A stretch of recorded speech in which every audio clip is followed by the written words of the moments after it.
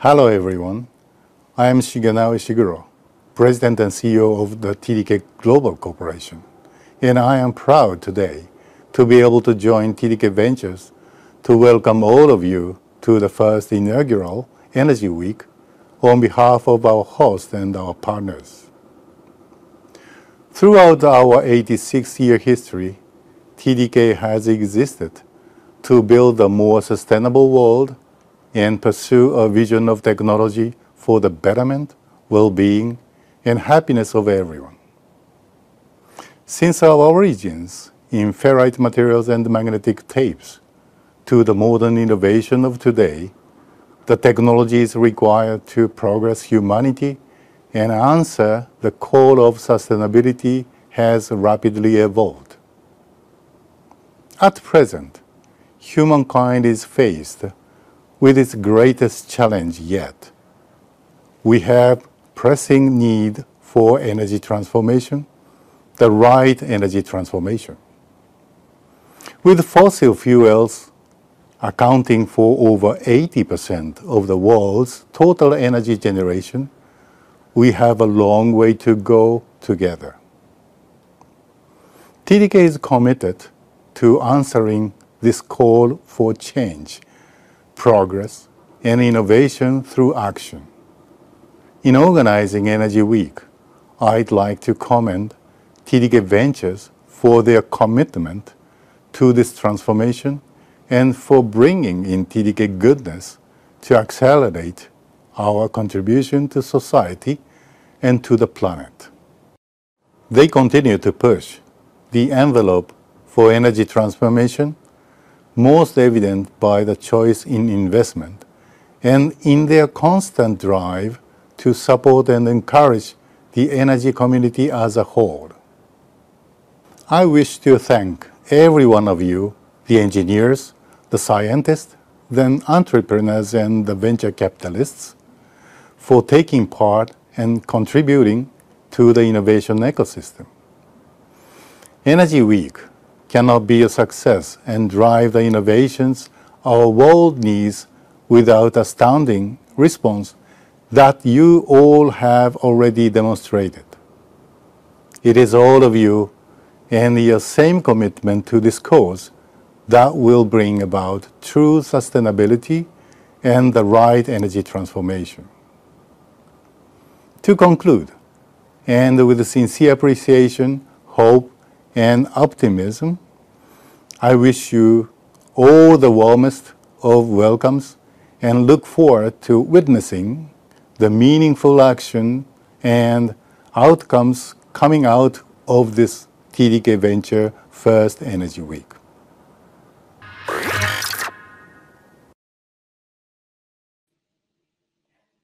Good morning, good afternoon, and good evening, everyone, wherever you are in the world.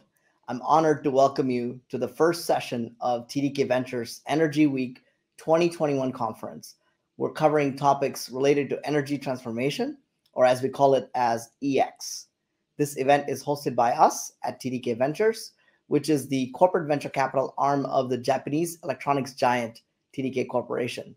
Next slide, please. My name is Anil Achyuta. I'm an investment director at TDK Ventures, and I lead our investments in energy, material science, and health tech. And so far, I'm an investor in 9 outstanding deep technology companies. I will be moderating our session today, and please note there are 4 other events upcoming in the Energy Week throughout this week. So please do tune in and register according to your interest. We care about energy transformation, and we have made 18 investments in deep tech companies in a little more than 2 years, many in the energy, mobility, and material science spaces, all relevant to EX.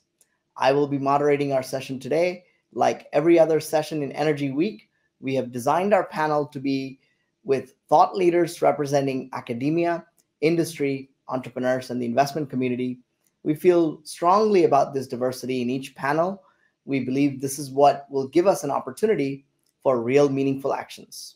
Next slide, please. Today, our conversation will be around electrification, specifically around mobility-related technologies battery manufacturing, and the importance of material science and processing in the broader adoption of EVs. I'm thrilled to welcome world-class scientists, entrepreneurs, and VCs to our panel, whom I'll be introducing in a bit. Next slide, please. Again, a huge thank you to all of our panelists, and I cannot wait to get some discussion going on today on today's topics. But first, let me review the agenda for you today, as well as some of the background on the topics we'll be exploring, and how you, the audience, will be engaging in today's conversation. After the quick intro by yours truly, we go into an 80 minutes of in-depth discussion with audience engagement focused on 2 high-level starter questions. And we'll finish with 30 minutes of open Q&A with questions from you.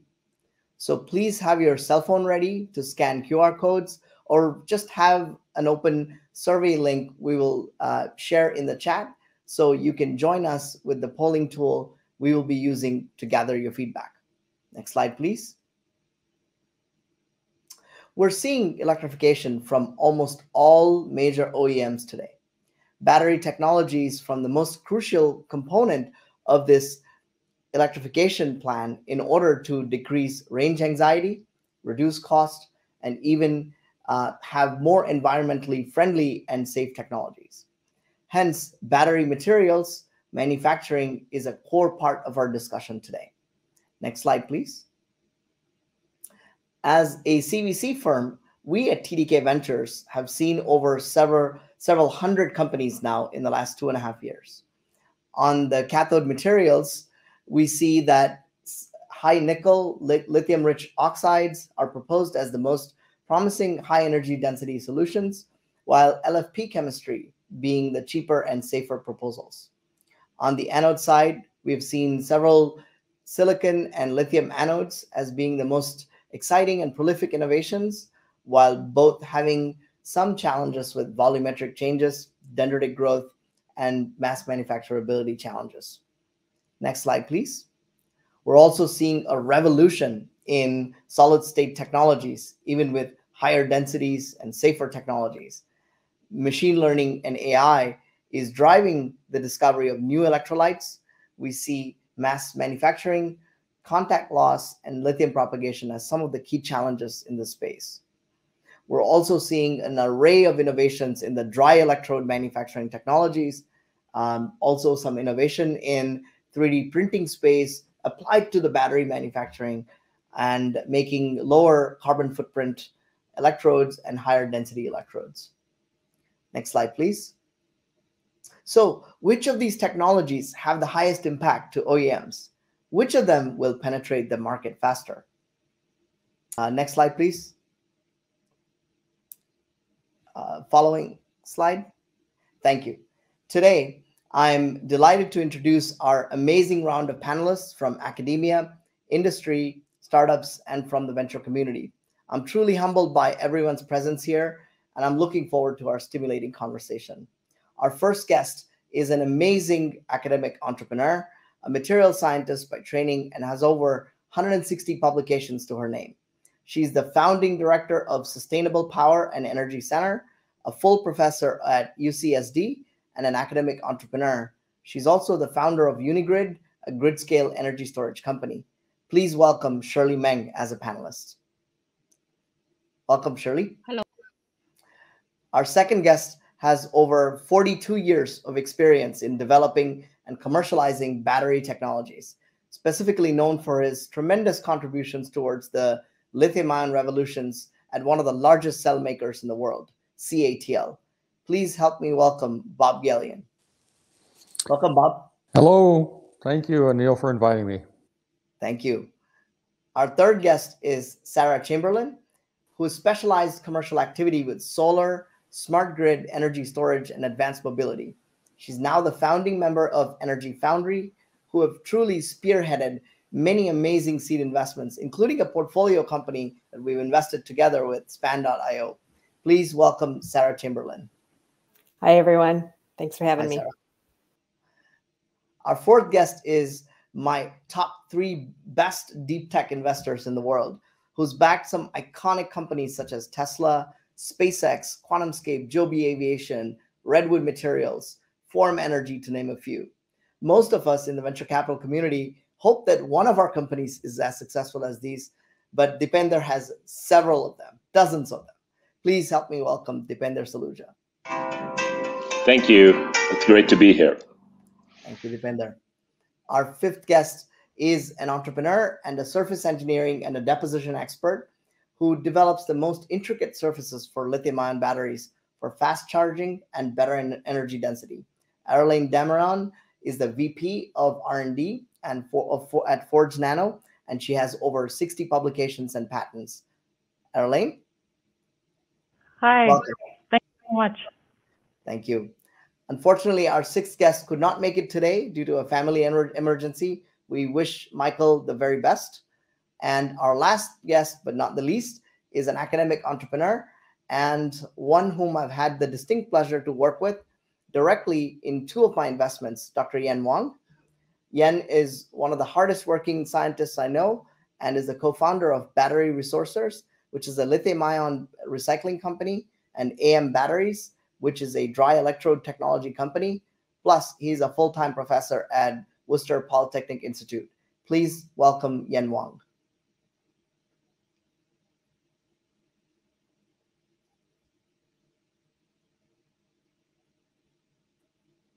Hi, everyone.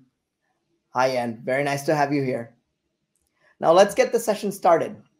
Dear panelists, please see the link in the chat on the right-hand side of your screen and click through to submit your answer to what you think is the most meaningful innovation to be realized in the next 5 years in the battery materials processing manufacturing industry.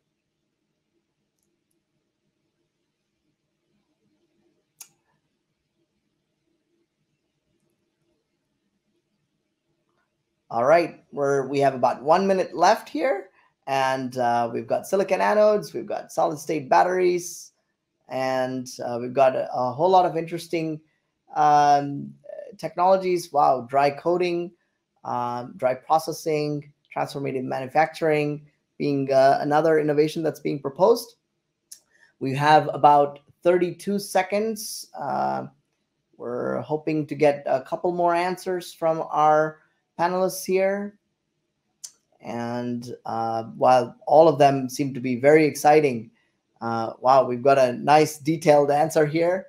Reduce drying power needs of wet electrodes. Yeah, absolutely. Coating materials, modifications, for sure. We have about 5 seconds left and would love to get any more answers. All right, the poll is closed now. Shall we bring all of the panelists back to our screen here? Thank you very much for taking the time to poll. Very interesting answers. Perhaps we can go with the top person I see on the screen. Shall we start with Bob?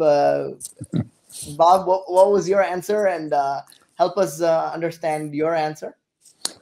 I'm a bit of a radical, Anil. I didn't see the answer that I was looking for, and that's printing technology, because although I do like the idea of the dry coating process, I do believe that the printing technology is going to be one that's going to be a front runner for future revolutionary type of technology in making electrodes.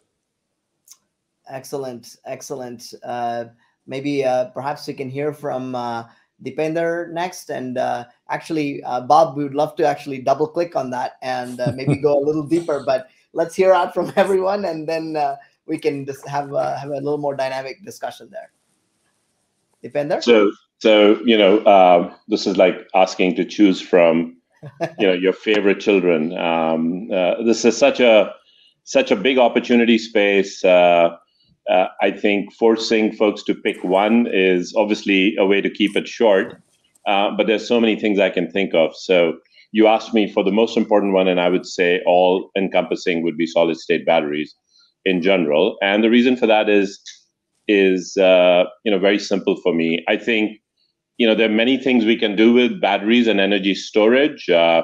Obviously, consumer electronics around us have enjoyed the benefit of that. Power tools have enjoyed the benefit of that. But the big prize really is replacing fossil fuels with energy storage. And fossil fuels are dominant in transportation and other applications, and transportation being the biggest of them, where we have hundreds of millions of vehicles that can get electrified in the coming years and decades. And so the path to that, without a no compromise path to that, would be with solid state batteries. And that's why I think that is what is the most important, and hopefully we will see them here in the near future. Maybe just to expand on that, why solid state? It's because, if you were designing something to replace gasoline from scratch, you would want higher energy density, which is very important. You would want high power density. You would want long cycle life. It would have to be safe. That is paramount. And then everything gets driven by cost. And so, as opposed to address one of those things, which we've done a great job with a lot of existing cell chemistries and architectures, and thank God for that, which is why we're enjoying a lot of progress here already. But to really hit those 5 things out of the park, if you may, to get to where you can truly replace gasoline and not feel like you're compromising, would be something that we would get from solid state batteries. Very nice. Really appreciate it. Maybe we can double click on that as well later on. Shirley? Yeah, so my top choices is actually based on transformative manufacturing on the dry processing. So regardless what are the technologies that we are going to end up with, I mean, the current lithium ion technologies can also benefit greatly from the new way of doing manufacturing. As we know, United States already lost the race for the manufacturing for the current lithium ion batteries. And if anybody who have been making the battery yourself, like what I do with my students over the last 2 decades, there's a lot of toxic solvents and a lot of chemicals that involved in the process that I do believe that the engineers, we can make it much more simplified and much more energy efficient and much more sustainable. So I do think regardless if we're moving towards lithium metal batteries or solid state batteries in the next decades, lithium ion technology is here to stay. So let's not forget that we still have a lot of space to improve in terms of improving the carbon footprint of today's lithium ion technologies. So that's the reason I picked the dry processing transformative manufacturing. I do think that when the next 100 gigawatt factories are being built, I sincerely hope we will build it with the new perspective of low carbon footprint and sustainability. Thank you for your very, very insightful answer. Sara? So I agree, first off, with Dipender that we love all our children equally, and Energy Foundry sees about, just to put in context, about 1,000, now this year 1,400 with everything being virtual, about 1,400 companies a year. And then we have that thankless job of zeroing into the 5 that are investable. And in energy storage, we've actually made quite a few different bets. We have a silicon anode company called Nanograph. We have a cathode coating technology that enables cobalt-free high nickel chemistries called Valexian. And we have a grid scale long duration storage company called eZinc, which is a totally new chemistry. So I think there's a number of different ways, and especially as you think about materials platforms, materials in general are just so challenging to commercialize. And if you're inventing a new material, it's a much different cycle from technology development and commercialization than if you're enhancing an existing material. So we look at it really from that perspective. I think if I look at the next 5 years, what has real viability to come to market and can have some impact, I think silicon anodes are on the horizon, mostly because there are a number of companies that have been really working on this for 7, 8, 10 years in the trenches, pulling the technology through, working with customers, getting to manufacturability and scale. And so that investment over the last 5 to 7 years is now going to be realized and come to fruition, especially as more and more capital is coming to the table to support manufacturing. And as the automakers really make a significant commitment to electrification of their fleets. So I'll say silicon anodes, but at the end of the day, you know, cathodes are also close to my heart, and I look forward to seeing how some of those technology roadmaps can move into solid state and some of the things that Shirley is talking about in terms of innovative processing. Thank you very much again. Really, really appreciate it. Yan? Yeah, thank you, Anil. So in the past, like 20, 30 years, like so industry, I would say both industry and the academic mainly focus on the research and development or innovation on the material science. And now if we see the lithium battery industry, we do have a few good options like NMC cathode materials, lithium iron phosphate, etc. for the cathode, and also different anode materials. So however, converting those good materials into batteries, like the final products, I think manufacture is critical and also will play an even bigger role in the next maybe 5, 10 years.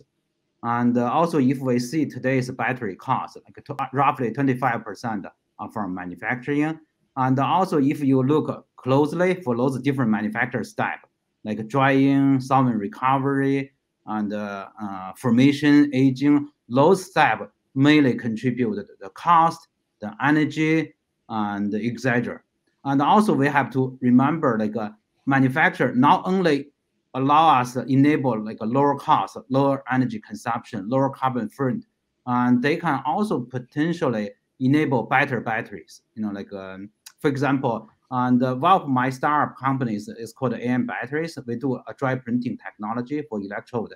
And when I talk to potential investors, at least like 2 or 3 companies or corporate ventures, they are not just interested in the for current lithium battery electrode manufacturing. They're actually interested in using the technology for solid state batteries. Yeah, that's why I say maybe the manufacturing, especially dry printing, dry coating, those probably will play a key role in the next 5 years. Thank you very much, Yan. Really appreciate your answer as well. We next have Arrelaine. Maybe it's just because I'm last, but I'm going to somehow simultaneously agree and disagree with everyone all at the same time, or at least I'm going to try and navigate this story. You know, based on the question, I really focused on the to be realized in the next 5 years, and if we consider that it takes 2 to 3 years to stand up any factory to the point where you can produce a working battery. You're really talking about pretty near-term goals. And so I think from my perspective, it's innovations which can reduce CapEx and OpEx costs, which Yan was just talking about, and Shirley, dry processing, reducing formation requirements and formation equipment, anything that we can implement on the front end of battery production to help with recycling, because please let's set ourselves up to make this energy transformation more environmentally friendly than the last one. Coatings, I'm maybe a little bit biased towards coatings, but coatings are materials modifications that can enhance capacity or durability to extreme charge-discharge use and enable not necessarily a longer battery lifetime, but we should probably dive into later how you do materials development while you're simultaneously trying to develop reliability and QC, but more enabling the use of the same type of materials for longer manufacture, because changing out tooling to enable other newer materials is challenging once you have a factory up. And then I also think about materials that can be used immediately in any current battery facility that we have, or upgrading materials with minimal downstream process impacts or lifetime impacts. And then finally, innovations that we can implement on the manufacturing side to make things simple and successful. If we learned anything during COVID, you know, our labor force has some holes in it, and we don't have a labor force that's trained for battery manufacturing yet. We have to develop that as well. So anything that can be automated or just needs, you know, somebody to watch the process that has less moving parts or is just simpler to maintain, and anything at all on either material side or the processing side that can drive yield higher. Those would be like the manufacturing process improvements that I would choose to focus on in the near term, rather than a single technology, because there's so many great technologies. They already listed many of them. Thank you very much. And I'm assuming you had the long answer in amongst all the other ones? Perhaps. I mean, I don't want to like call myself out, but I might have had a couple more words. Thank you very much. No, that's certainly very valuable for all of us. Maybe I'll start from Shirley. Shirley, you said something very interesting. I want to double click. You said we've lost the sort of the manufacturing race. Can you elaborate a little bit more on why you think that has happened and how we can now change to make it better? Yeah, I think just from academic perspective, I think our expert panels in the panel, perhaps Bob is the better person to comment that. The gigawatt factories, I think 90 of them are in Asia, and there's a reason for that. First of all, I think the strong commitment from the government played a key significant roles in enabling that.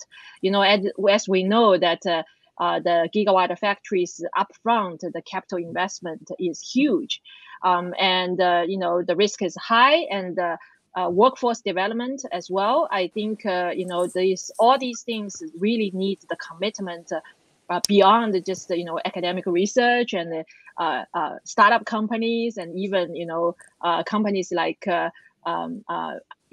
I would using the U.S. example is the A123. Even though we see a very rapid rise of A123, however, at some point we decide to give up. So I know I'm being recorded, but it is just describing what happened in the last decade. So this time, if we're going to do it, let's do it right. It's really my sincere hope that when we think about producing and using batteries, the users are right here. In the United States, there are so many people who would like to experience EV and who would like to have a high performance car at the same time do good to the environment. So we know that the battery manufacturing and the deployment should happen where the customers are. I think, even though I'm not a business trained person, I think that's a simple fact that everybody should realize. So that's why, I hope, really that when we build the next 100 gigawatt factory for the world, a fair share of those gigawatt factories will be located in North America and Europe, because we have so many customers here. Can I call out Bob to add on please. A few comments? This is supposed to be very interactive. Absolutely. Well, Shirley has the advantage. We were on a conference call earlier today, and this topic came up. And one of the biggest questions I get since I've been back from 7.5 years working at CATL was, why were the Chinese battery manufacturers so successful? And I attribute it to 4 key success factors. Number one was available technology. The technology was already there. When I arrived, the technology was there. All they had to do was put it into practice and manufacturing. The second was available capital. China had a lot of money that was pouring in from other avenues, and the people that were investing in battery companies made their money off of other technologies and poured it into energy storage because they saw that as a great opportunity. The third key area was government support. The government did it at the federal level, the provincial level, even at the city level, by creating incentives for the car companies and the bus companies to make vehicles that would have a certain incentive package, as well as giving people license plates so they could drive their car into town every day, and free and available charging stations. And then the fourth is a double pronged point, and that is having the trained people and having the equipment. We had to train our people to become battery manufacturing folks, and we also had to design, and then we would farm out the equipment to big industrial companies to make the equipment after we had designed it. So those were the four key elements, I think, that Shirley was asking me to comment on. Really appreciate that perspective. Thank you for that. And maybe Bob, I'll stick with you. Okay. You did mention about the printing technologies and the 3D printing, etc. Can you please elaborate on why you think those would be the most attractive ones in the next 5 years? Well, I believe that the printing technology affords you the opportunity to print not only the active material, but a combinatorial type of technology of conductive lattice or matrix within that active material at the same time. You can also basically print somewhere between 3 and 5 times the thickness of the coating thicknesses that we're making today with traditional Dr. Blade coatings. This is one of the reasons I feel it's favorable. The other thing is that you can put a different blend of different types of active materials together in a single electrode, whereas typical mixing processes make that somewhat difficult. Although I'm not an expert in the dry coating process, Wang certainly is, and maybe he has comments on that point. But the printing technologies, I think, are going to afford us quite a variety of technologies in doing 3D printing as well. You can print in odd shapes, you can print in different thicknesses, and you can actually print in different strata. So you can literally coat the electrodes with different densities of materials at each layer that you're adding to it. So I believe that this is the next major revolution, and it works both for a liquidous state type of battery as well as a solid state battery. So those are the reasons, Anil, that I'm very high on printing technology. Thank you, Bob. Really appreciate that perspective. Maybe Dipender, one question for you is, how come our panelists are so interested in the dry processing technologies and manufacturing technologies, and but the venture community hasn't really invested a whole lot in that space? It seems like Maxwell's technology is really the one that's been adopted by Tesla and certainly being put to use. Still more work to do, of course, but it seems like the venture community is there's a little bit of a lag from the venture side. Can you give us a little bit more color on how you're thinking about this?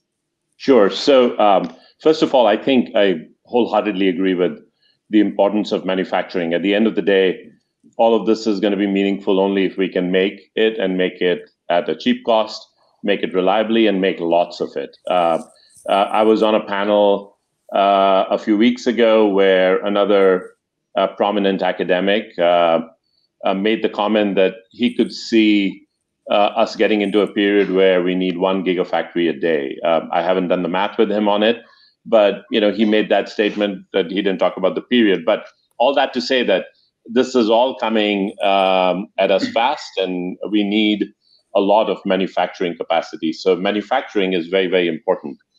Like I said at the beginning, you forced us to pick one area, right? And so you kind of tied our hands. But I would say, if you just expand it to the top 10 things or top 5 even, I would say, yeah, manufacturing is going to be really important. From a venture point of view, there are a few things that are interesting from a manufacturing point of view. It just becomes a question of, what will be in that venture timeline, and where do venture dollars really play that role? As you and I have discussed, not everything is suitable for venture dollars. Not good or bad. It's just, where do venture dollars play? So for manufacturing, where we've been investing our time and effort is in some of the things that some of the others talked about. We spent a fair amount of time trying to encourage policymakers to put policies in place that would encourage manufacturing and manufacturing rapidly. And not just in one geography, but multiple geographies. If we take solar as a good example over the last 15 years, one of the reasons we're all enjoying the benefits of solar having become one of the cheapest forms of electricity now is that several regions competed to get into that manufacturing. Obviously, one region won by far, but it was not the region that got the party started. The manufacturing of solar started in Europe, and then the Europeans created a market, and then a lot of Asian manufacturers rushed to fill that, and therein started that creative destruction that then led to incredibly low prices and the volumes that have become so important. So all that to say, manufacturing is very important. Venture community, is obviously picky about what areas their dollars are good for, but we continually look for good manufacturing technologies. In other areas of storage, which we'll talk about hopefully in the 10-year outlook, we are doing stuff in manufacturing. For example, the whole area around hydrogen, how that is manufactured and made is going to be a very important piece as well. Perfect. Thank you, Dipender, for your point of view here. And Sara, I think I heard you say one thing. I heard you mention about materials and materials innovations having a much harder time in commercializing. Can you give us a little more color on why you think so, and how we can, as a community, entrepreneurial support community, we can encourage and make this easier and better for entrepreneurs? Sure. And I think just even to build on some of the previous comments, part of why it's so challenging is because you have to find a way to engage with kind of two different sides of the value chain, particularly in energy storage. A lot of entrepreneurs don't really want to have to go build a plant that requires new equipment and new processing techniques that folks are not familiar with. They want to engage with the existing ecosystem, whether that means the feedstock suppliers who are already embedded with those battery OEMs or the end customers. And so it's very challenging to do that and to have the proof points where you can then be taken seriously. And to the question on, how and where will we begin to see more venture activity in manufacturing innovations? Part of that is being able to hit the proof points of cycle life and density improvement and power performance that's meaningful, because we know it's going to take 5 to 10 years to get into a commercial product. And so if you're targeting a modest improvement, that's great, but it's probably not a venture style investment. You need to be targeting something that's 3, 5, 10 times better, so that by the time you get there, it's still meaningful and it still matters. The other thing I would just maybe chime in on from a manufacturing standpoint, just to reflect backwards a bit, I, for better or worse, spent some time in Washington, D.C. advising entrepreneurs during the 2009 stimulus that came about. And, a couple of things back then, there was a real attempt, I think, to stand up a domestic battery manufacturing industry. But I think there was a big disconnect between the market pull and the supply push that folks were trying to enable. So, funding folks like A123 and Johnson Controls was great. Having the automotive loan guarantee program to support the retooling of the automotive industry and fund folks like Tesla was great. But one thing that was challenging is that the demand from the market for EVs is not what it was today. The commitment that the automakers have made is recent. And so hopefully from a timing perspective, we're in a much better position to really bolster the manufacturing base domestically and pull this through. Great. No, appreciate that answer. And Dipender wants to comment. Please go ahead, Dipender.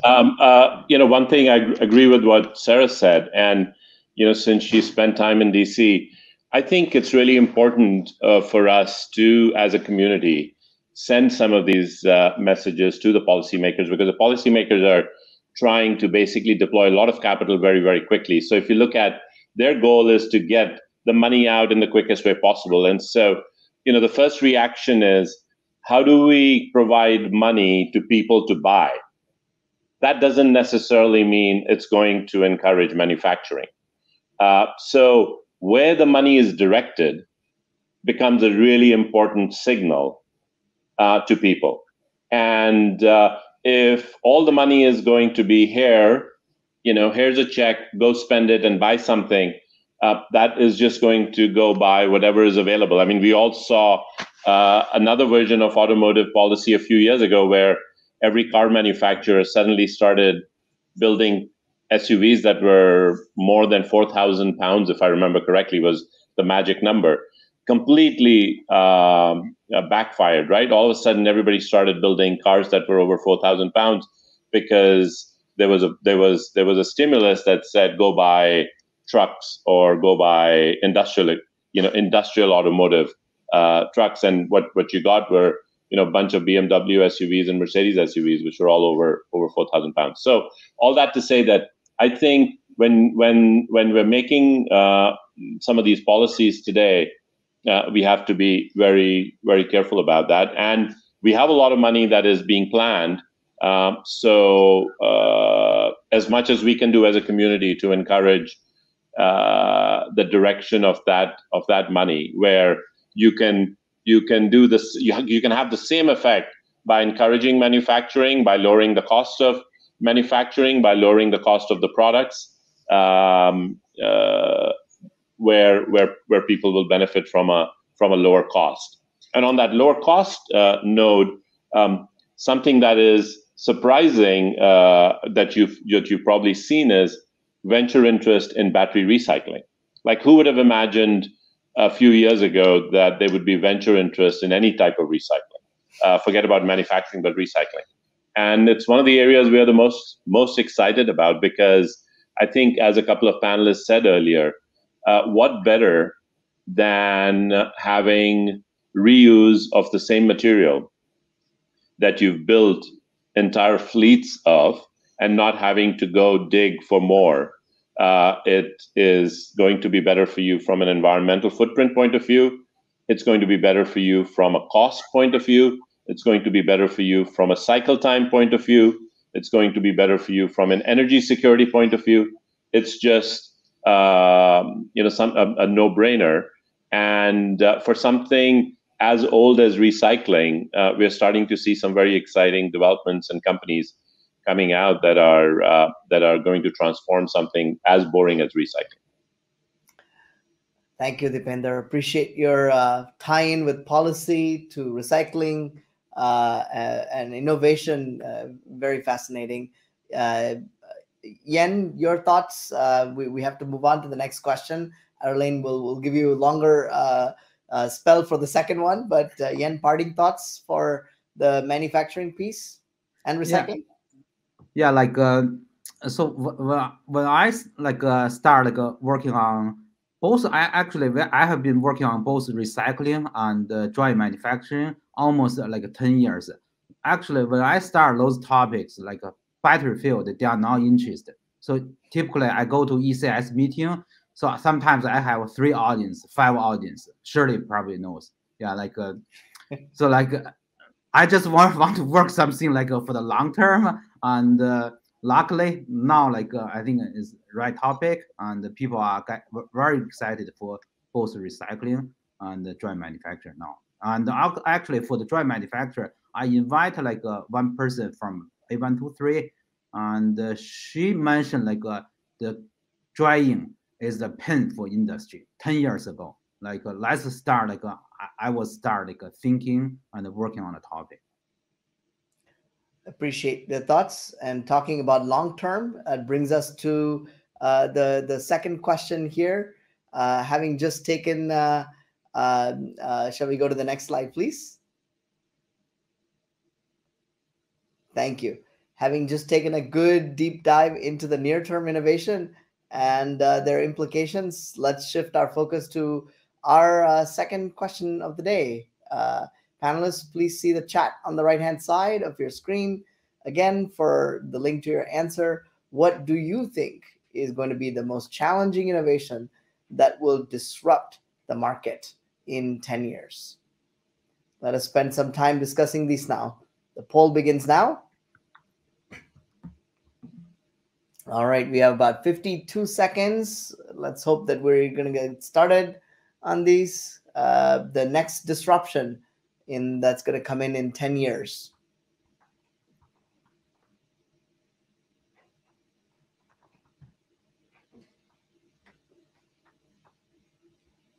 All right, we need to see some answers. I'm not so certain. All right, there you go. I'm seeing battery recycling, long duration energy storage, hydrogen, solid state, lithium anodes, lithium free, getting away from nickel and cobalt, grid scale energy storage, every household, how to use lithium metal, sustainability of battery industry, efficient manufacturing.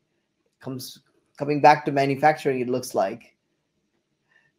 All right, the poll is closed now. Great.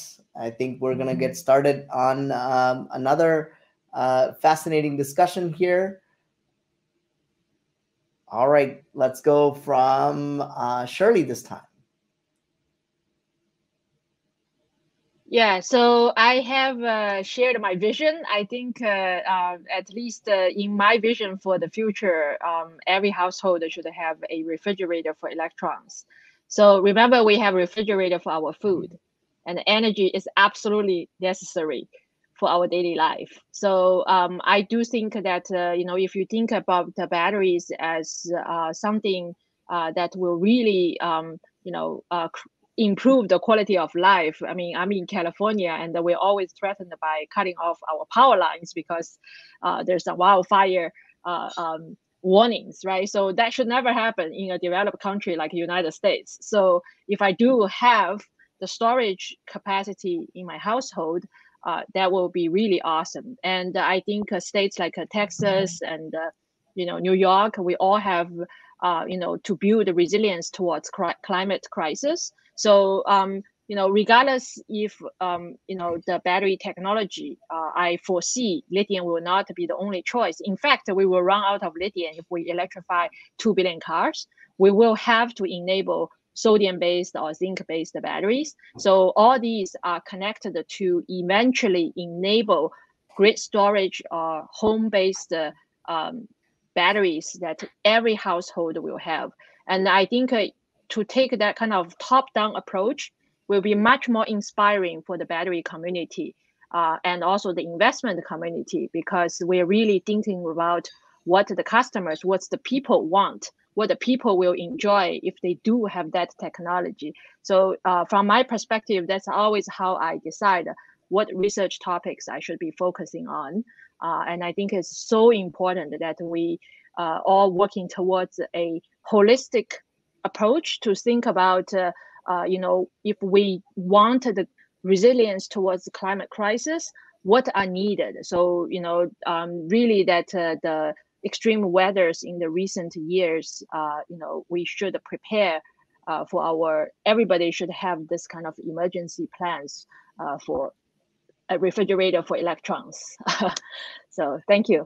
Thank you for sharing that. Arrelaine, we'll give you the second spot now because apologies, we couldn't get to you on the second part of the first one.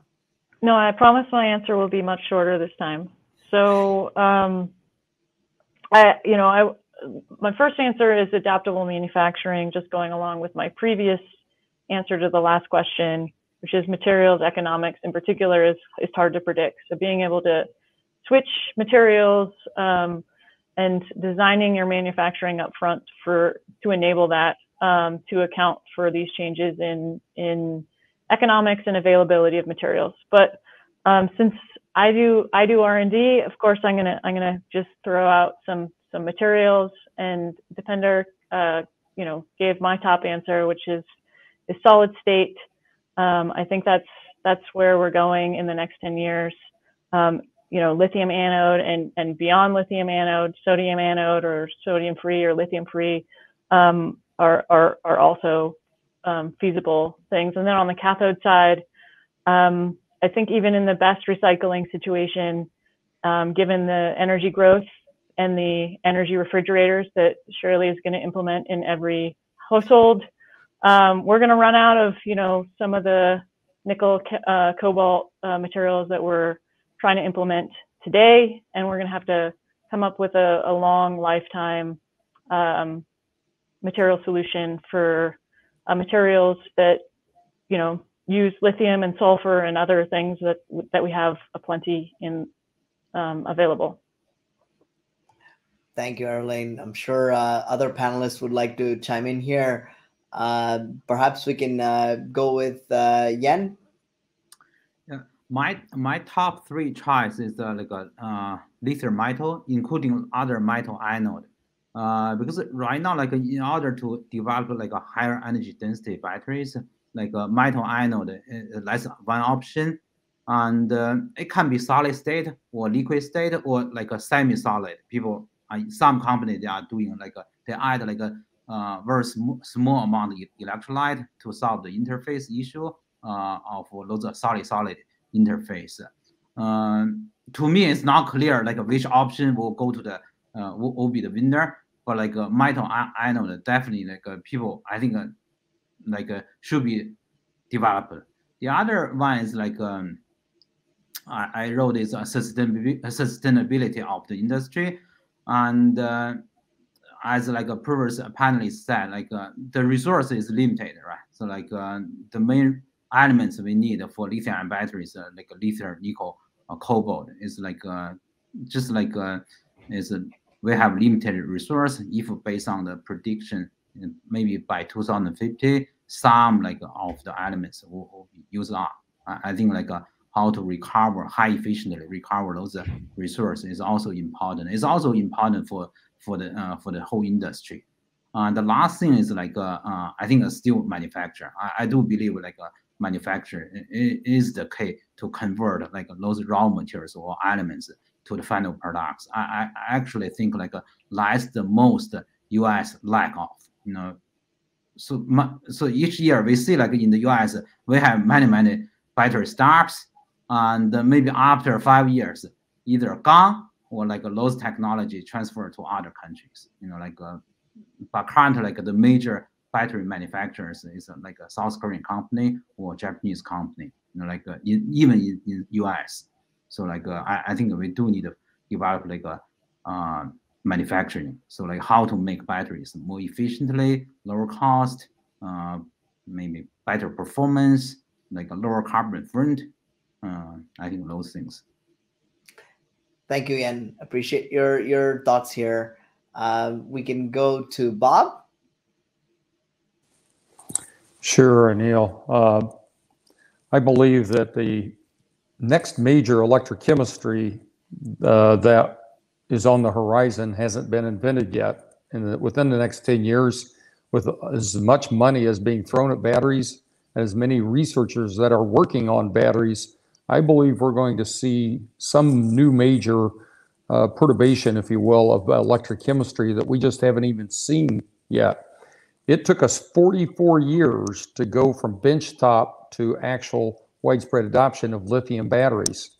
Just got to stop and think about that for a minute. 44 years. I can remember hiring into Delco Remy division of General Motors as a young scientist, and I kept hearing this buzzword about lithium. Well, lithium this and lithium that. I just happened to be working on silver zinc batteries at the time for the Minuteman missile program. So it was quite fascinating to me when Dr. John Warner, a good friend of mine, who's got I think he's the only guy on the planet who's written 2 full books on lithium batteries, did a chart for me that I used at the battery show 4 years ago that told us that 44-year window. So I guess I have to just kind of shorten my answer a little bit by saying I'm waiting for that next major breakthrough by some young whippersnapper in a university or an industry that will come up with a brand new battery technology that will, number one, have available resources that we don't have to go dig so much out of the ground or pump it out of the brine, and implement it in such a way that it'll be cost-effective, fully recyclable, and in a way that we can value it. Because I've got a motto, and Shirley heard this morning: turning technology into cash. Technology by itself is not a lot of value to mankind, but if you can turn that technology into cash, that's really value to the mankind. Thank you, Bob. Just a clarification question for you. Are you thinking more in the grid scale, or more like something that would replace hydroelectric power, or are you thinking more in like still in the cars and et cetera, more like iron or something that's more available on planet Earth that could be sort of more sustainable? Is that where you're going? Anil, there's just one funny story about. They found some old Edison cells in Detroit. They dumped the electrolyte out, put new electrolyte in it. Damn things still work. They still had about 80 to 85% of the rated capacity after they sat around for 100 years. So, there's a lot of old technology still sitting on the shelf. I was the guy that made a lot of money off of lead acid batteries for GM back in the day. But I have to tell you, lead acid isn't dead. It's still a good technology. But to maybe to shorten up my answer just a little bit, I think every electrochemistry that we know today has its market niche. It isn't all just lithium. Nickel zinc battery is making a big comeback, particularly in server farms, in military applications, places where lithium just doesn't fit real well because the temperature profile of lithium isn't as good as either a lead acid or a nickel-based chemistry, as an example. Thank you. That's very, very exciting and interesting. Dipender? I didn't think we would talk about Edison's batteries, but it's really funny. We found some of them. And I completely agree, Bob. We have a team that took those batteries and got the dust off of them. And sure enough, they came back to life. So, those chemistries that have existed for a while, I think could play an interesting role, especially in long life, low LCOS, if you may, because they're just so easy to make and very, very cheap, even manufacturing capacity. For a comment that came up earlier, by the way, Anil, I figured out, I think if you go later, it's so much easier because then you can comment on a bunch of stuff. Lithium metal, I think, lithium metal is just impossible to ignore, right? And by the way, when I said solid state in the first section, I meant with lithium metal, because I think as long as the lithium remains on the top left corner of our elements, it's going to be the one, right, that everybody needs to shoot for. And so lithium metal, I think, is just math when it comes to things like volumetric density or energy density, period. So that will be the short-term focus. And then it's just a question, as you can tell, some of us have some things in the first 5 years versus 10 years. But when you're bringing it all together, those answers are almost overlapping. Shifting to application and then what is driven by that, I think long duration storage is something that is getting redefined. Used to be that people used to consider 8-hour or 10-hour long duration, and I guess it's all relative. But I think long duration, where you get days and hopefully weeks, is another front, and I think that becomes interesting in the next 10 years. I think we're already seeing lots of fun things that are starting there, but it's clearly the begin. It's sort of early days, but we're starting to see ideas that seem very, very viable in the next few years, and that becomes so important for that last excuse and argument people have for adopting renewables, which is, what do I do from a storage point of view? And so I think you're going to start seeing long duration ideas, more ideas coming forward, and you're going to start seeing more commercial contracts coming up for people wanting to try those. And then, of course, the last one, as I mentioned earlier, hydrogen, I think, plays a big role in the next few years.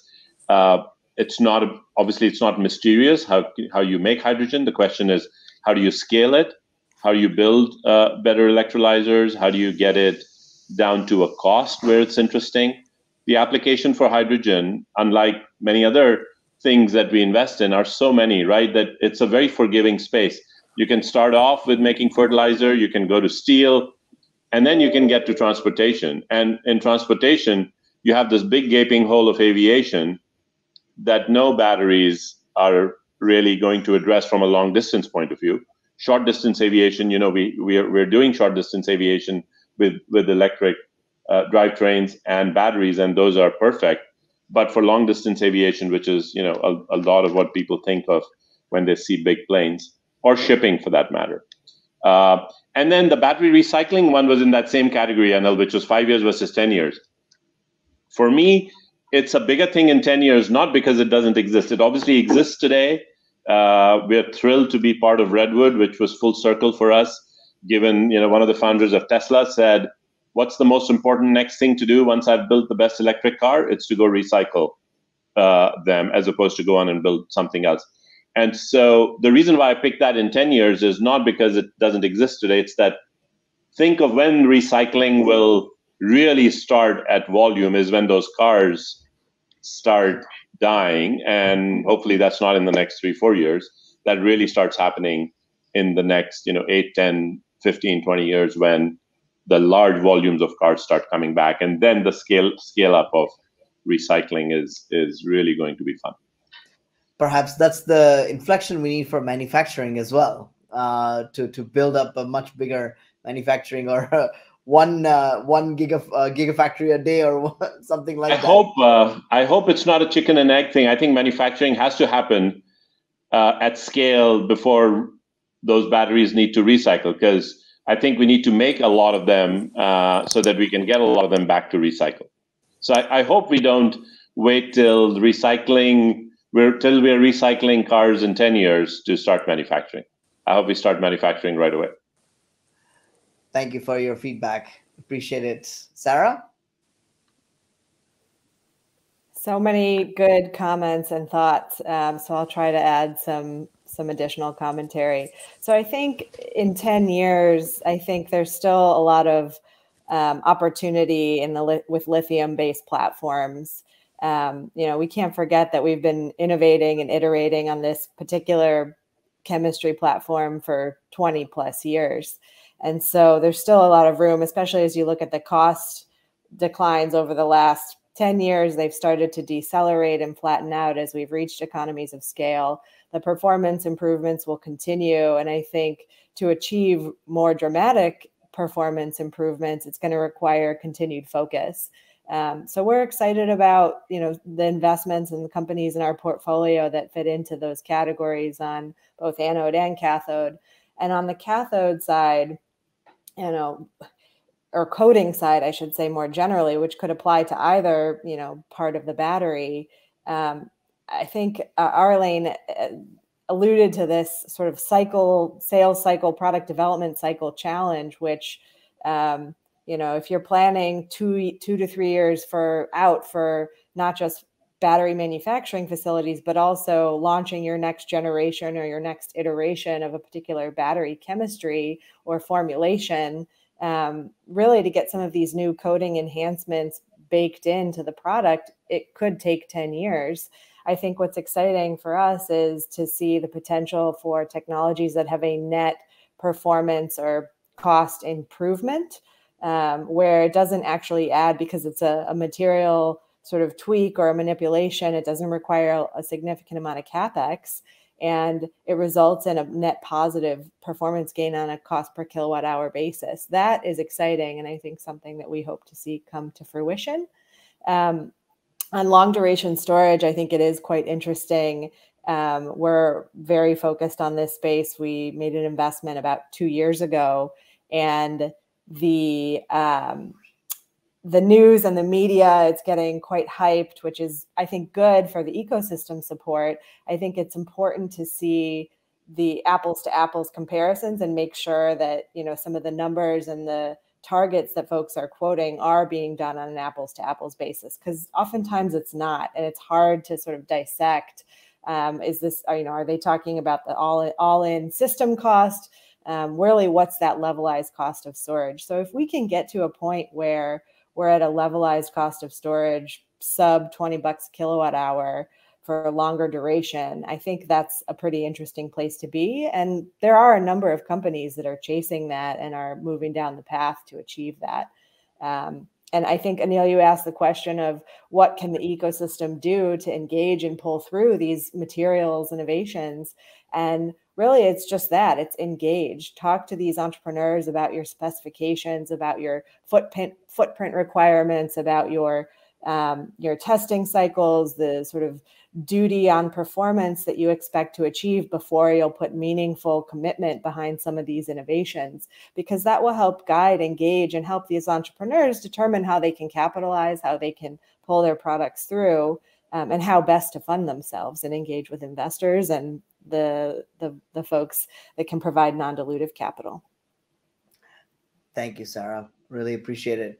I think one thing that would be very interesting to hear from the panelists is the play of machine learning and AI in all of this. Does anyone have any comments they would like to make in this space?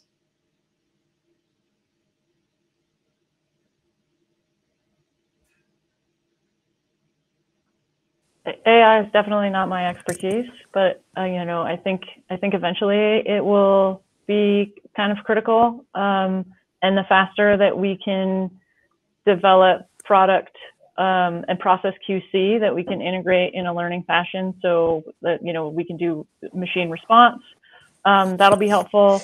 There's a lot of research out of the national labs using AI for materials development, and I think that's fascinating and interesting. If we can facilitate faster materials development, particularly towards reliability and, you know, long-term stability, which isn't an easy thing to test on a fast-moving materials development cycle. Those are some of the things off the top of my head that I see AI being particularly useful for. But I think the more factories we build, the more processing we do, inevitably this will be integrated more and more. Thank you. Maybe I can draw a strange analogy from the pharmaceutical industry, because there's a lot of work that is going on in the pharmaceutical industry to fasten or make drug development faster. Is there something that we could adopt as a community to test these materials, test these things faster, and potentially provide like platforms for academia or scientists to make newer technologies come faster that are cheaper and more sustainable? Have any of you seen any sort of marketplaces and interesting ideas in this space? I'd love to hear more thoughts from you. Well, for sure, Neil. The large battery manufacturers are already doing what you're talking about. They're already using the.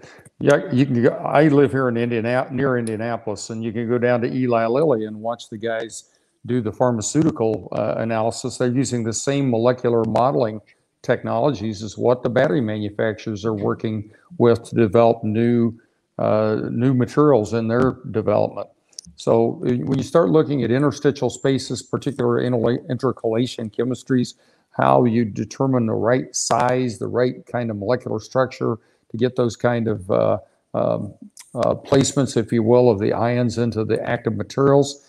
Clearly, this is just simple stick modeling, if you want to call it that, using eigenfunctions in mathematical equations. So it's not rocket science. It's just needs a smart chemist to know what he's doing to figure out how to do it. And to another point that was being made a moment ago, when you start looking at artificial intelligence and manufacturing process, my dear friend Robin Zung made a comment 2 weeks ago when he was talking on the World Economic Forum. There's over 3,600 control points in making a battery technology in one of the plants. Think about that for a minute. Very, very insightful. So Anil, I can also comment on your question about partnerships that are out there and models for partnering.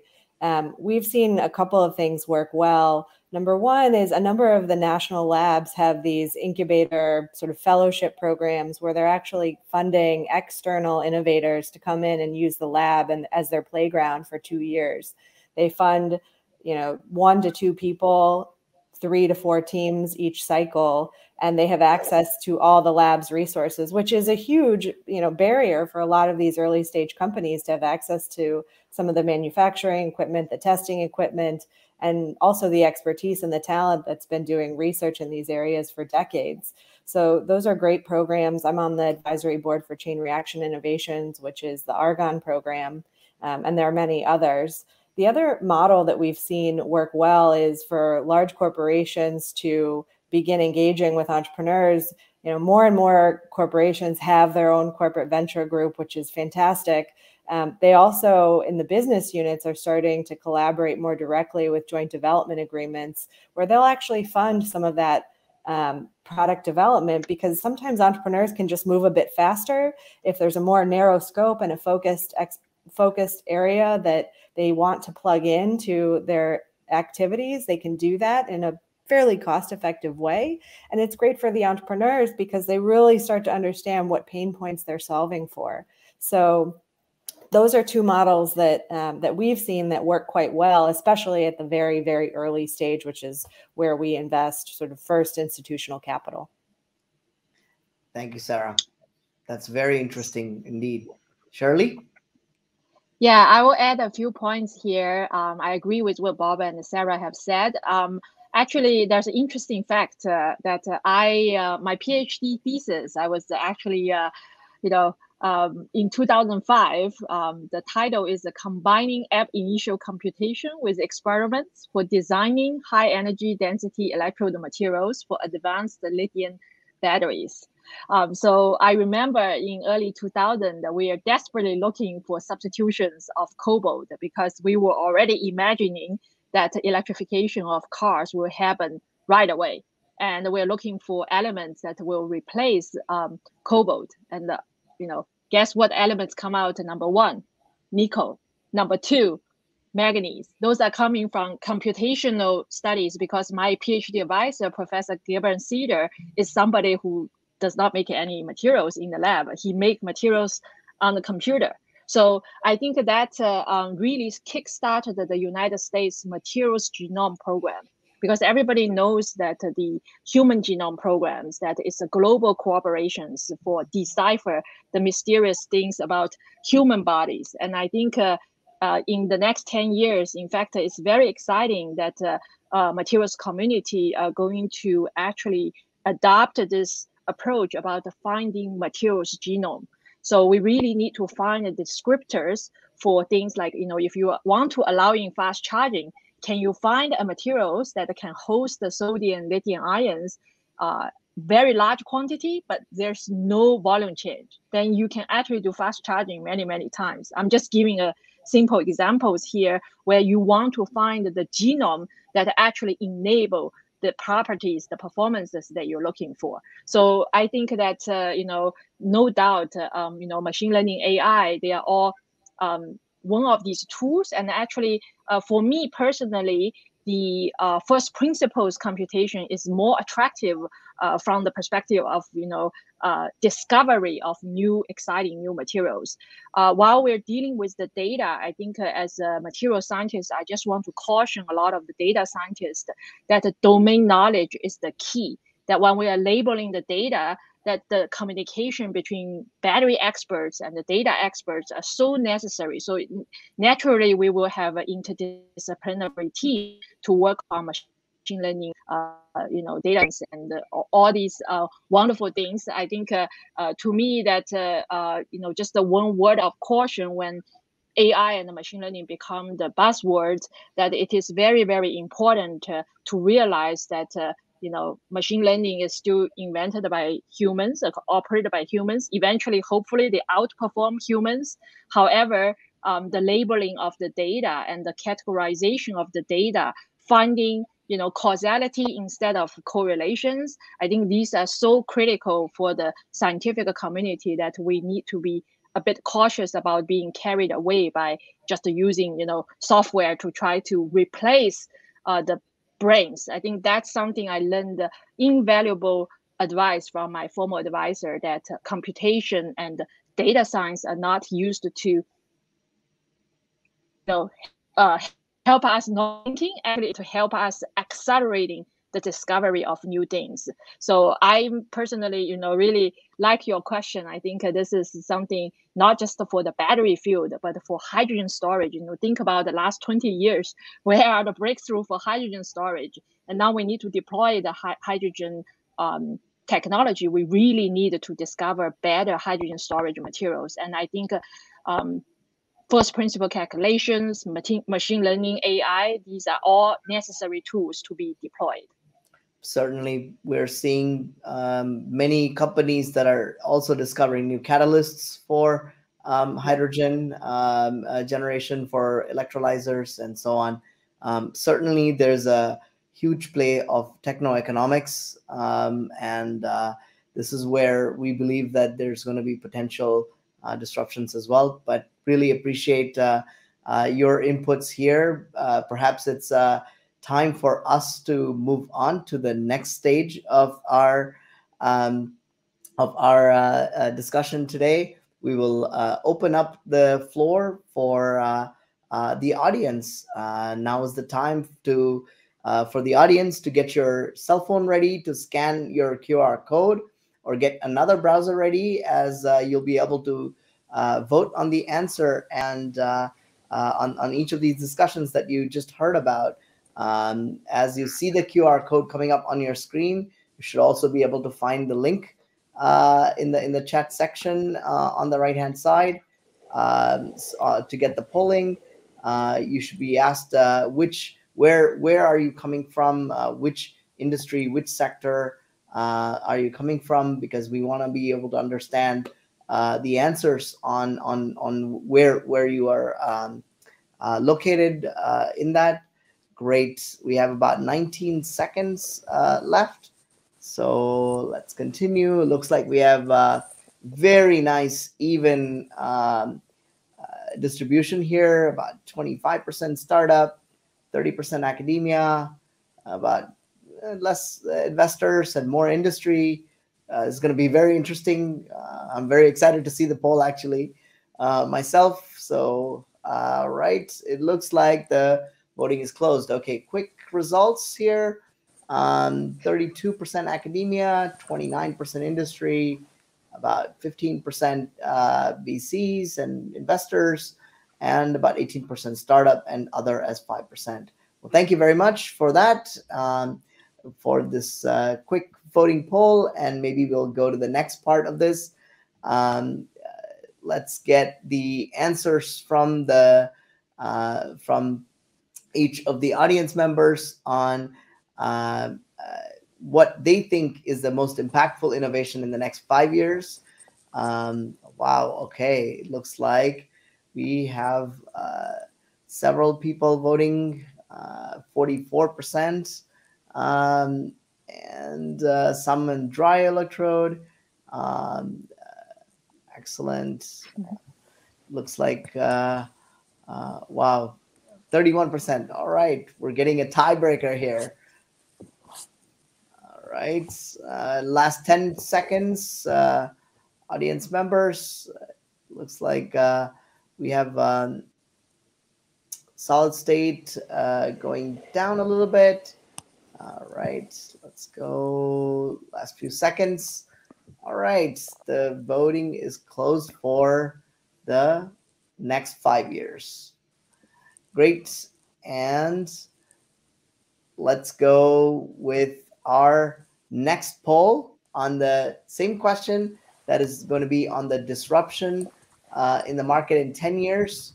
Audience, let's see what the audience will say on this. The letters are really small. I can't really see, but all right.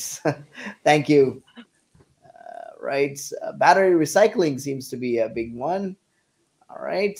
Hydrogen is coming up and solid state is still quite high. Wow. Battery recycling, long duration energy storage, solid state. We have an even distribution now. Last 10 seconds. Looks like dry coating and dry processing, both really in the similar category, but certainly taking a big one here. Excellent. Last few seconds, audience. Well, really appreciate your polling here. Thank you so much. So maybe we can bring up the first results of the poll on the next 5 years, and perhaps we can sit down and just think about what the audience thinks, and can we make the graph a little bigger, please? Thank you. So, all right, we have a winner on this. It looks like silicon anodes is the one that got the highest votes.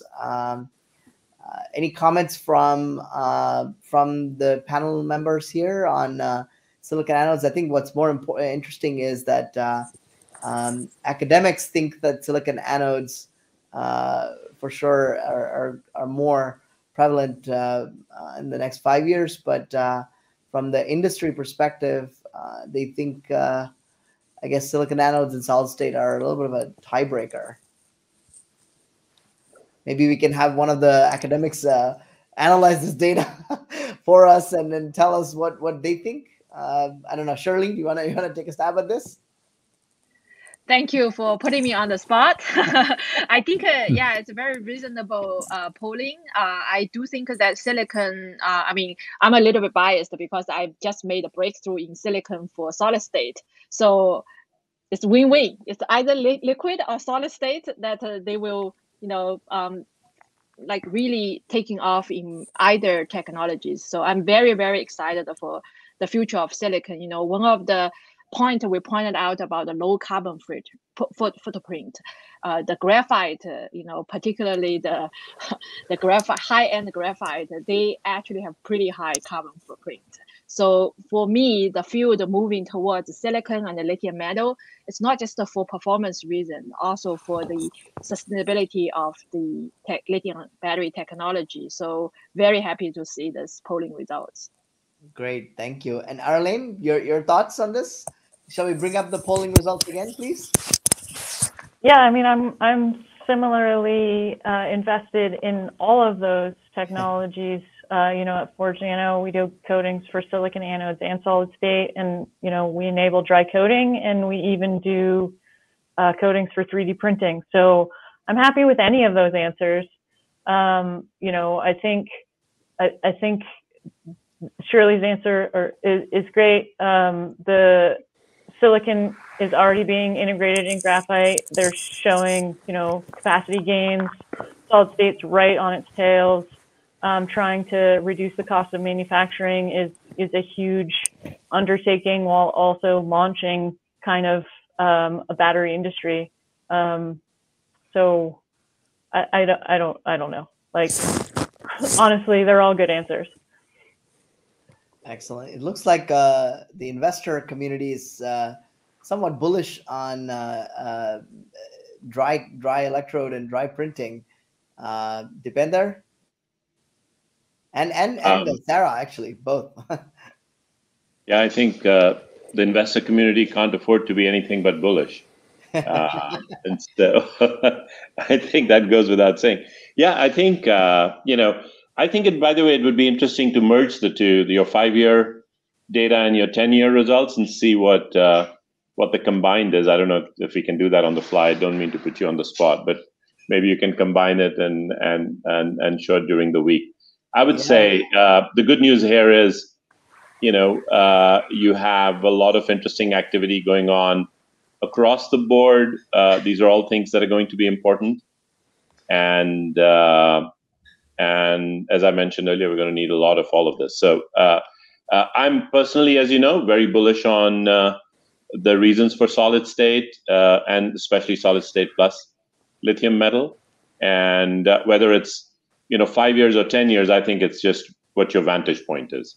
If I remember correctly, the 10-year picture on solid state improves for a lot of the folks in the audience. So 5 years, 10 years, it's to me, it's not that big a difference. Excellent. Other panelists want to chime in on the 5-year? Yeah, please go ahead. I just want to say thank you, Dipender. You are a very patient investor. We need more investor like you. You actually said 5-year and the 10-year does not make a difference to you. And I think that's exciting to hear, refreshing to hear. Well, these are incredibly large markets, right?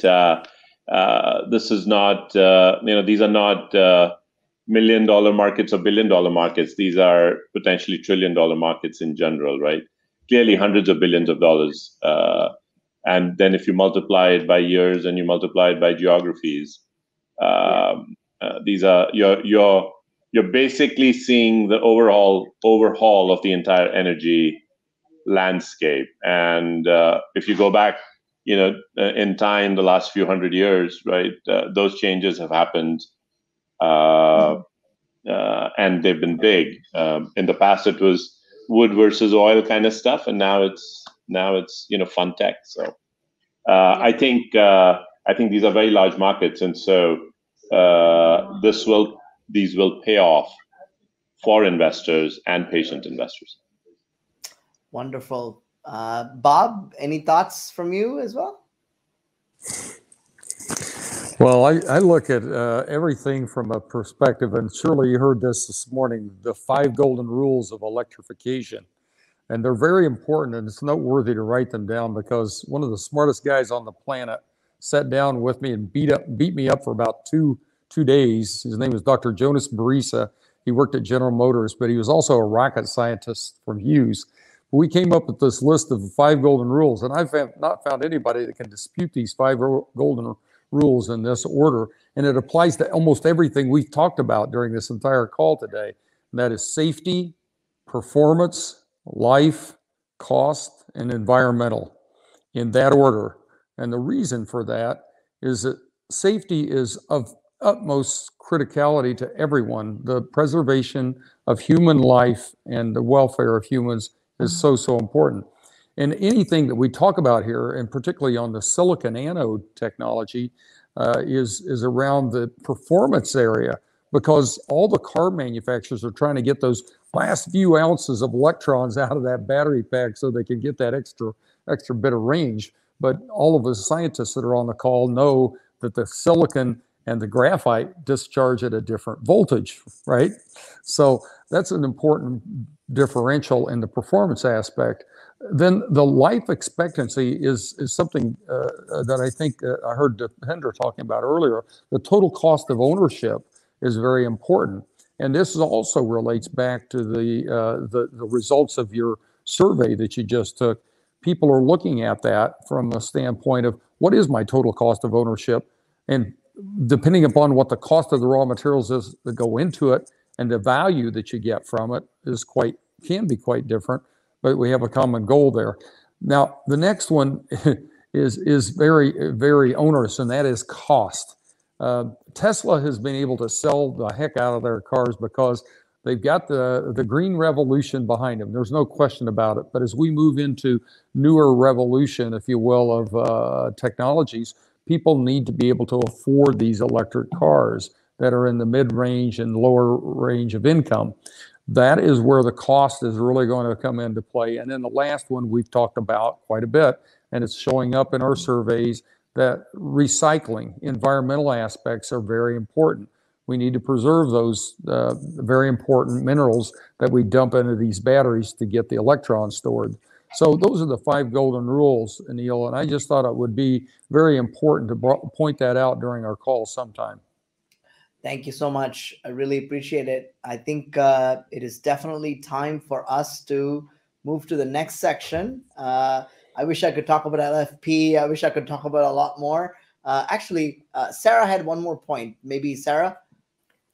Sure, and I'll keep it brief. I think just on the notion of this time horizon, 5 years, 10 years, 20 years, whatever it is, I think what's exciting is, at least as far as we look at it, we really are looking for technology moats, because if you have a real competitive advantage in your technology innovation, it gives you time. It gives you time to get to market and to penetrate, so that by the time you get there, your innovation, your technology is meaningful. I think what we see with some of the silicon anode platforms is that, the maximum potential of silicon anode technology is 10 times better capacity. But really where industry has started to adopt it slowly is not taking it to that full maximum potential. It's sort of baby stepping into improvements that on the surface may seem a bit more incremental, but at the end, as they continue to improve on all these other facets, some of which Bob mentioned, then we get closer and closer to reaching that theoretical maximum potential in time.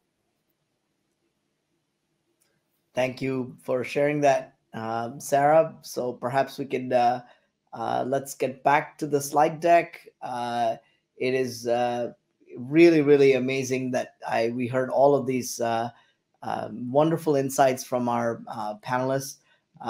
We want to make sure that we do get some of the audience questions in.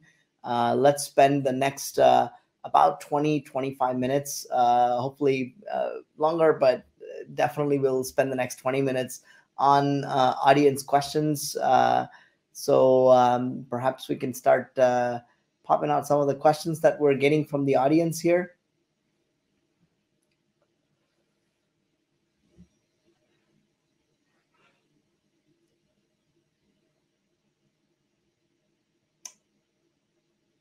All right, there we go. We get the first question. When will solid state chemistry really come to fruition based on the current maturity level? Seems like someone's a contrarian here. Maybe we can ask Dipender this. Well, remember, investors are the optimists. So I think they come to fruition within the next 5 years, and then it's a question of scaling and getting lots of manufacturing capacity built, and then the continuous improvement from there. But I think the fundamental challenges have been solved. Now it's an engineering and manufacturing journey from here. Excellent. That's very exciting. Yes. So we have our next question here. What is the biggest challenge in adopting a new manufacturing process technology? Would the current OEMs be willing to change their processes? This probably is a good question for Bob. Okay, put yourself in the shoes of an automotive guy that is so risk averse. You go changing any process, you got to revalidate it, okay? They're not going to go put a new infant in the back seat of a car along with its grandparent and expect that car to crash into a tree or a concrete abutment without proper validation. So no matter how easy it sounds like a process change is made, it really has to be validated, because you really don't know until you've made those changes just how impactful it is on the overall behavior of the battery system. Thank you so much. Appreciate the answer, Bob. Next question. Why can't we use metal air batteries? A lot less technical risk and doesn't require rare elements. Perhaps a good question for Yen? or anyone else. Happy to answer, please. Yeah, Anil, can I answer the last question first? Yes, yes, please. So so we talked to many auto OEMs and also battery companies, ask them the opinion to change to the dry electrode manufacturer. Actually, surprisingly, most of them they are willing to change, but of course they need to see the technology to be mature enough. I think if there's benefits, what I want to say is if they see the benefits, they are willing to change. They are willing to scrap their current coating equipment actually. And in terms of metal air batteries, and a few years ago, probably maybe 8-10 years ago, US did have lots of program from ARPA-E, from different DOE program sponsor metal air batteries, lithium ion batteries. I think people know the technical difficulties to make those technology mature enough. I think now there's less interest for those metal air batteries. Less as far as I know, yeah. Looks like Dipender wants to chime in on the metal air. Sure. I think the answer is people are developing metal air batteries, and it depends on the application. So I think the question said, why can't we use metal air batteries? My guess is you may be saying, why can't we use metal air batteries in cars or transportation? And there it comes down to, what do you need? You heard me talk about the 5 things at the beginning of the hour, right? It's energy density, power density, cycle life, safety, and cost. And there, you could create those spider diagrams and say which applications can survive what. Clearly, transportation and mobility is the least forgiving because of a variety of things and how many of those 5 are needed. There are other applications where it's less of an issue, or for a period of time there is the price that the market is willing to pay is higher or different. So the short answer would be people are using and developing and have plans for metal air batteries. They do play a role in the landscape over the next decade or 2 decades or more, and in terms of when they start scaling up.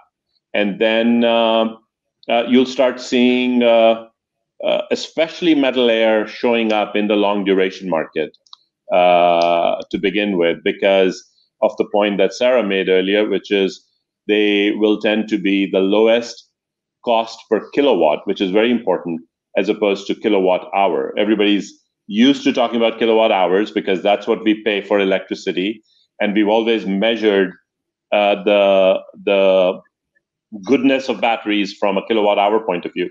But when you're building long duration storage, you also have to worry about cost per kilowatt, which is how much does it cost you to build. Thank you, Dipender, on chiming in there on the CapEx side. Perhaps to add on to that, there's one more question here, something related to that, is when will you be building green energy storage without an iota of fossil fuel energy? So I think, again, that's a trend that is absolutely starting. And the reason for that is very simple, that what we call green energy today is very soon going to be the cheapest energy, period. In most parts of the world where you can have solar, where the sun shines, solar is very cheap, and you'll start seeing people using more and more solar.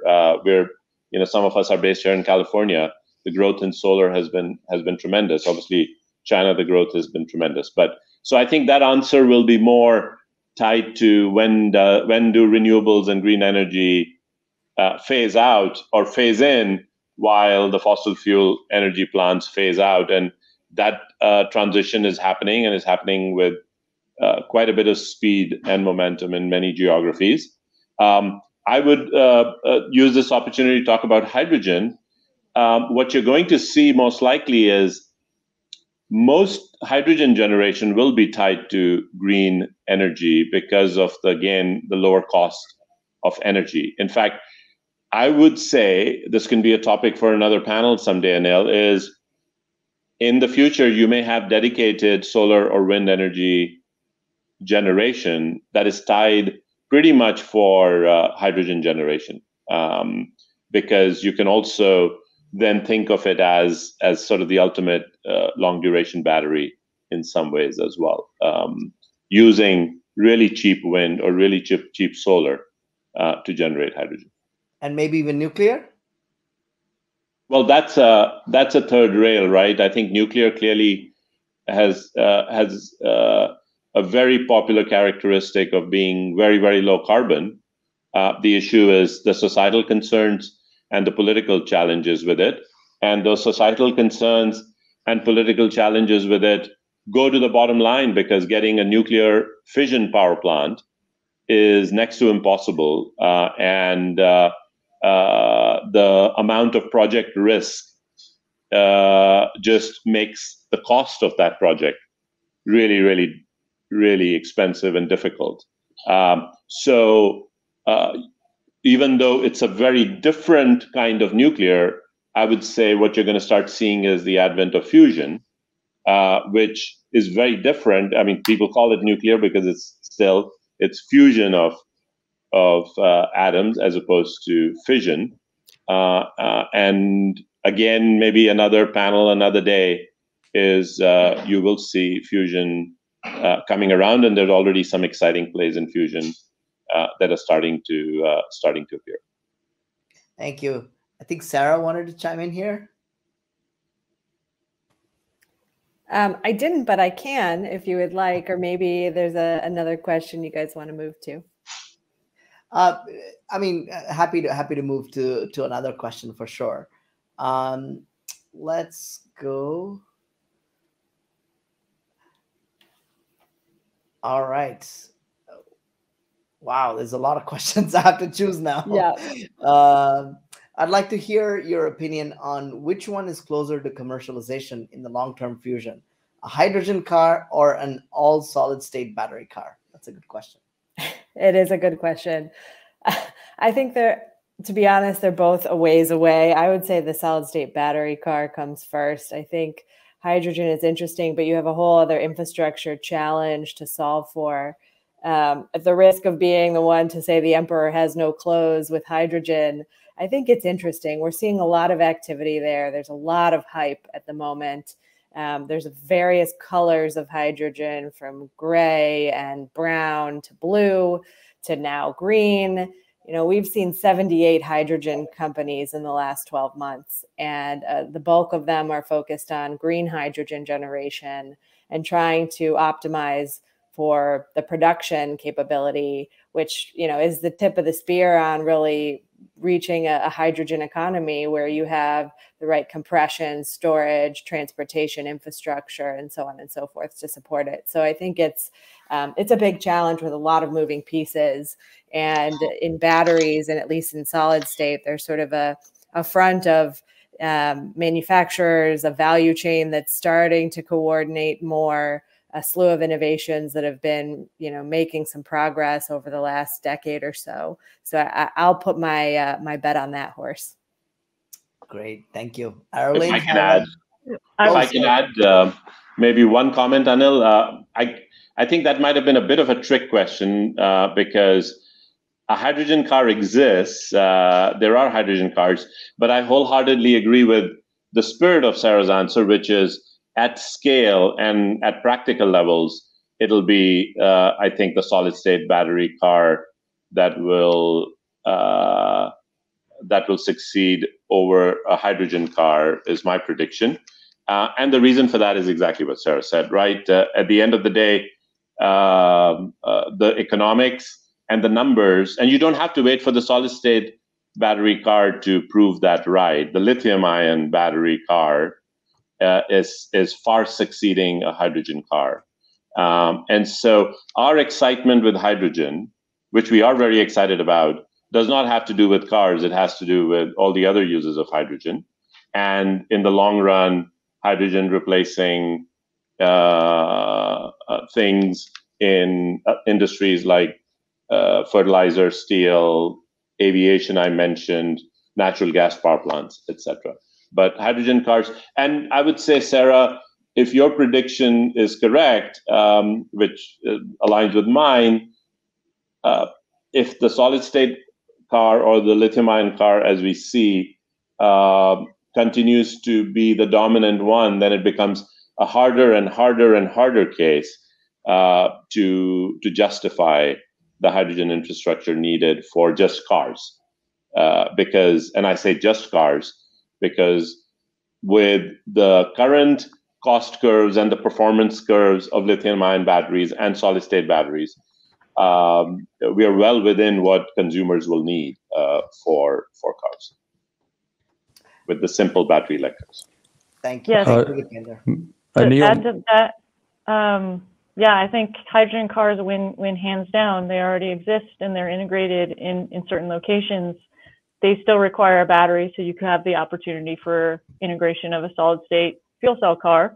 But the infrastructure is one of the key aspects to hydrogen and the car economy that I think the better answer, or the answer that everyone is trying to give, is that we all see battery vehicles as surpassing hydrogen cars in the near term until we can solve the hydrogen distribution issue.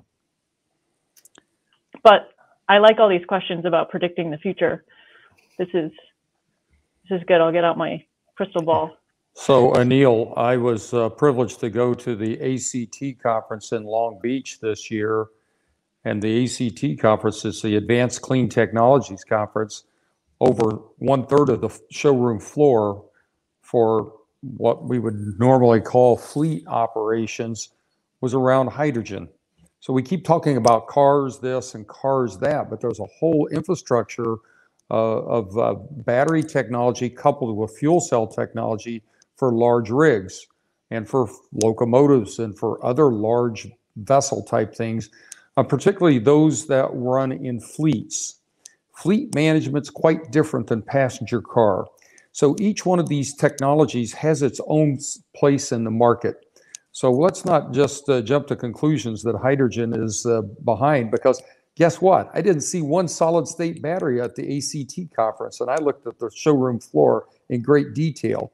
So hydrogen is well placed when it's put into fleets because, number one, it's manageable in fleets because you normally have armed guards. They're guarding the gate in fleet operations because you've got hundreds of thousands, if not millions of dollars worth of inventory sitting in those trucks or sitting in the warehouses that the trucks are shipping out. So you have custody and control of the fuel source, which is one of the concerns in the public passenger car market, where terrorists can get their hands on large quantities of hydrogen and use it for bad purposes.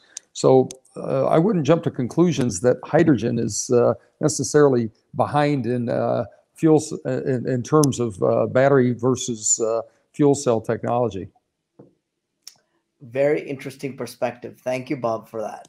One question more here we have is, what are the primary manufacturing yield issues, and are they related to process variation or input material quality?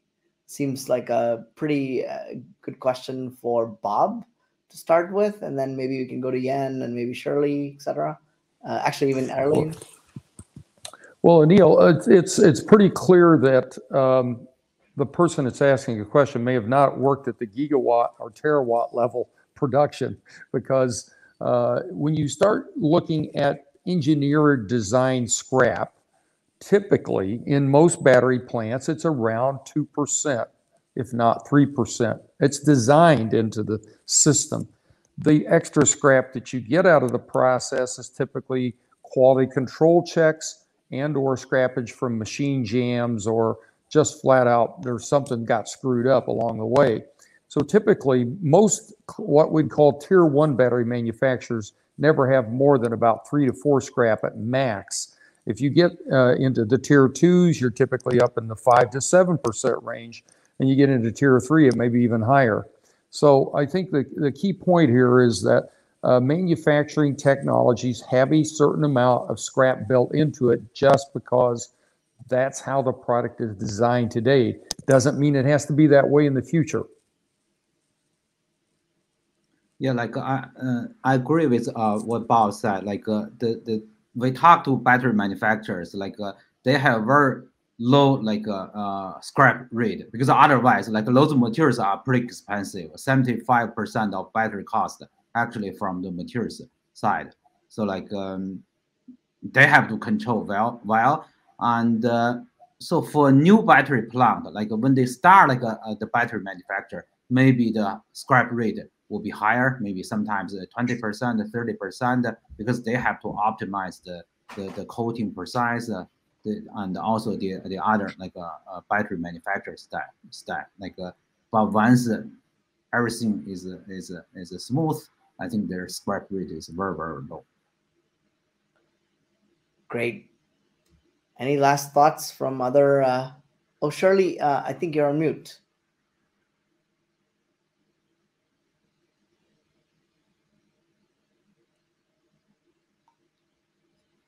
All right. Looks like Shirley's a little bit frozen up because of her connection.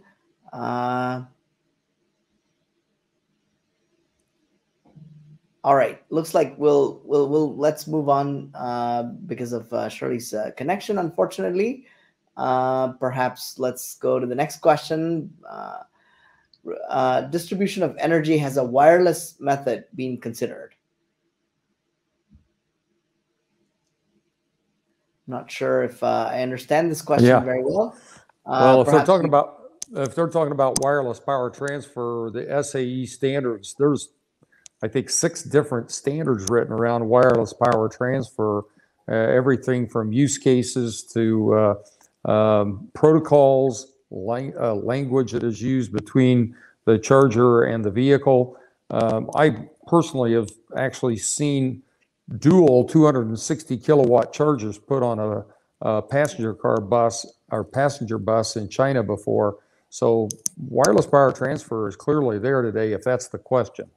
Yeah. Sorry, even I couldn't understand that question very well. Maybe this is a good one. What type of cathode material will come to correspond to anode evolution, the big evolution by silicon and lithium metal? Anyone wants to take a stab at this? Maybe I can add in here, if you can hear me now. I was trying to answer the question about the input materials just now, actually related to cathode. The quality of the cathode, extremely important for high quality batteries. And I think that, for the future, we didn't talk too much about the cathode materials today. LFP obviously is coming back a big time because it does not have nickel or cobalt. And I think there's quite a few new candidates, like the 4.8 volt spinel LNMO, which is manganese rich. And we also have the high manganese rich content lithium excess layered materials, which had been tempted for commercialization once, not very successfully, but I think in the next 2 years, my prediction is the field is going to see a big comeback for that materials as well, because the huge progress made in the electrolyte development. So cathode materials in the sulfur-based, particularly sulfur polymer composites, offers a great opportunities for us to further lower the cost for the battery. So in fact, Battery 500 consortium that I'm with, half of our time is trying to focus on enabling sulfur polymer composites to get rid of the metal elements completely from the future battery technologies. So I think, to pair with lithium metal, well, I think a sulfur polymer will be the best choice because we don't have any lithium inside that cathode. So we have to enable lithium metal. We don't have any choice. So I think, there's a roadmap for the cathode. I briefly mentioned about a few candidates. I think there's a really, the potential pathway for 500 watt-hour per kilograms when we move towards better cathode materials. Very nice. Thank you very much, Shirley. Last thoughts from one of our panelists on this question, cathode materials?